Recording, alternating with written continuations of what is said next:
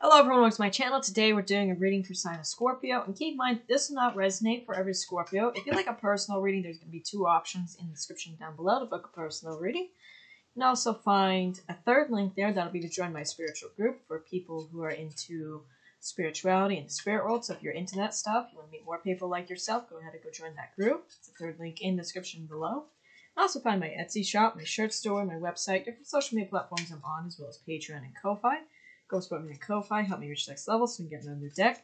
And if you'd like to make a donation, feel free to do so. I do appreciate donations here. So, Scorpio, let's see what Spirit has in store for yourself. What's a message for you? What's happening?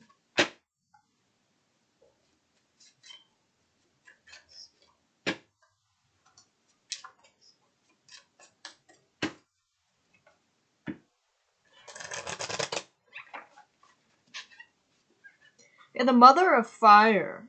Alright, this can be something about a mother here, whether you're a mother or talking about your mother, but we have a Mother of Fire.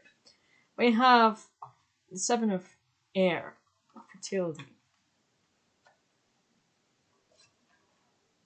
We have the Eight of Air with interference. Father of Air. Mother and father. We have the Shaman. Alright, so you're appearing as a shaman here. Three of Air, doubt. For some reason you're having doubt and that's causing interference.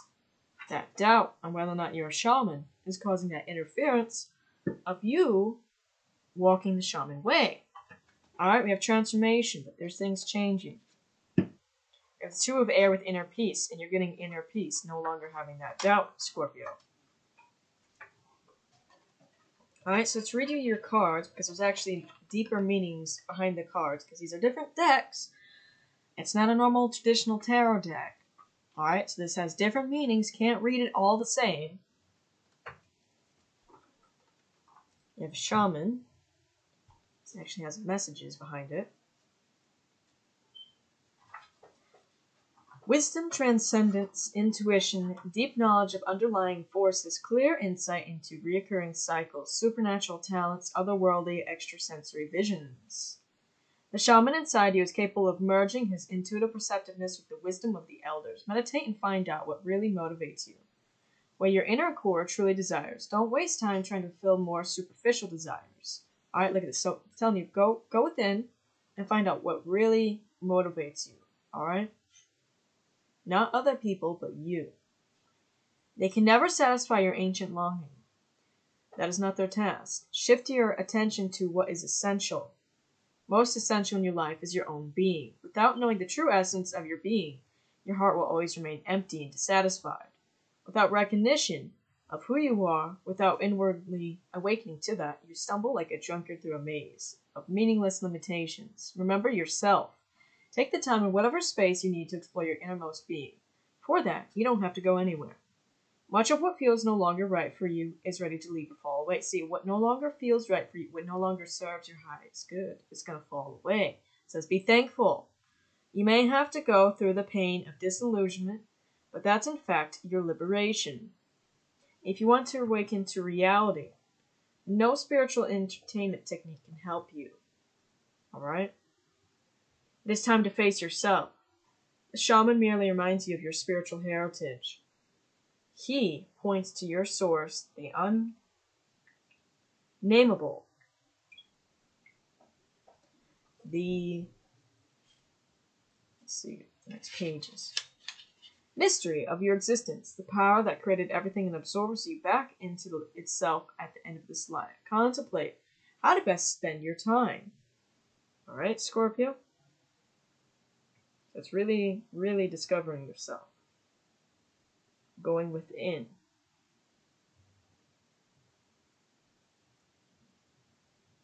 Alright, sorry, I was just entering a message.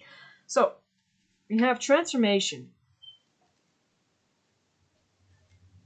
13, I believe.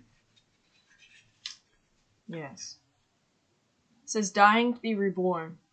Dead process, shedding the past, letting go of old patterns, dogmas, values, letting it be on the deepest level, inwardly resuming to source. See, letting go of what no longer serves you, and moving to what really does serve you, what really does motivate you, what is your inner desire, right? Shaman. I feel like it's towards shamanism. Alright, spirituality. It says this card does not represent physical death. Every transformation is a new beginning, so don't waste your energy on trying to stop the inevitable. You are simply ready to let go of more unnecessary baggage. This card hints at a long overdue disengagement from certain situations, sometimes the departure of people.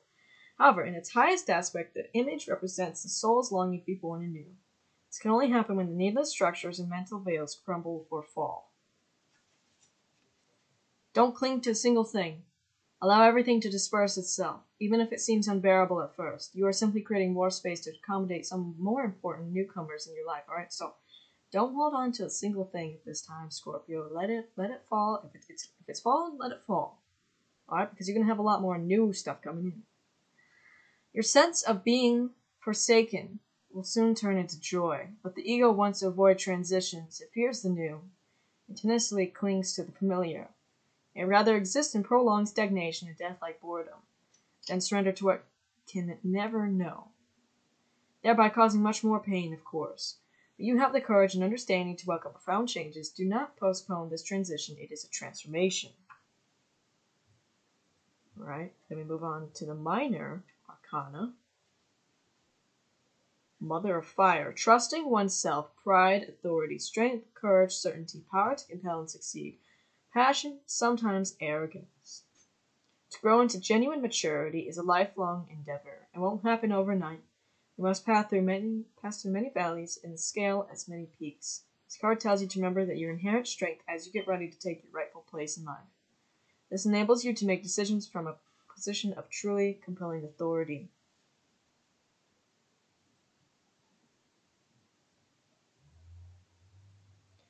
Your growing failure in your own path in personal development is now yielding rewards in many areas of your life. This inspires the people close to you to further develop their own trust in themselves by sharing your experiences and radiating your newly found trust in your abilities. You not only reward yourself but others too. Right? Like, so even things that have fallen away, alright? Rewards are coming in because of that, alright? And you can be sharing your experiences of like things you've been through in life as a shaman here, alright? A lot of experiences that you've lived, and it's going to be inspiring others, it's going to be helping others, it's going to be motivating others here. Do I have anything else of fire? No. The Father of Air.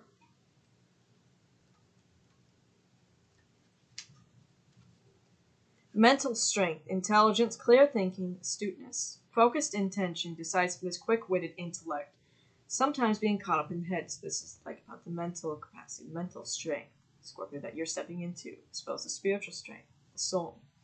Trust your perceptiveness. You know better than anyone what is not right for you, or what is right for you, and what is not.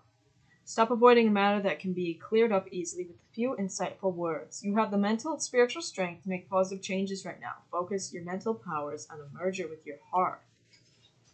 Then your heart will give your intellect two evenly balanced wings, getting the mind and the heart. Alright? Now use your intelligence to consciously pursue some genuinely fulfilling goals. Alright, see, now that all that's fallen away, now we're going to be pursuing what really motivates you, what really fulfills you. You have the verbal skills and mental sharpness to get what you want, but it is no longer enough to outwit others for your own gain. You're ready to employ your considerable mental powers in a more conscious and respectful manner. Your passionate desire to do what is good and right for all will gratefully acknowledged by those who grudgingly admire you. Alright, Scorpios, that's messages for you. Now, let's get some runes and trust yourself.